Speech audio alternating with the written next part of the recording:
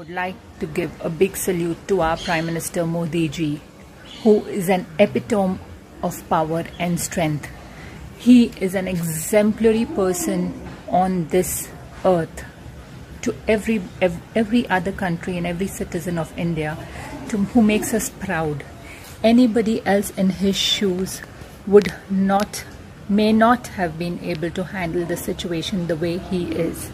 He is leaving no stone unturned and having the responsibility of 130 crore people is not a joke.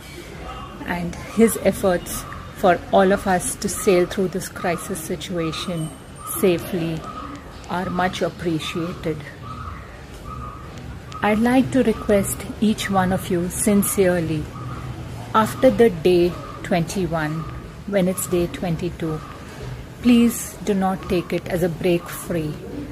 It is then when we all need to be more responsible and move out of our homes only if necessary and if it is really required. So request you all to do our bit for our country and for this world.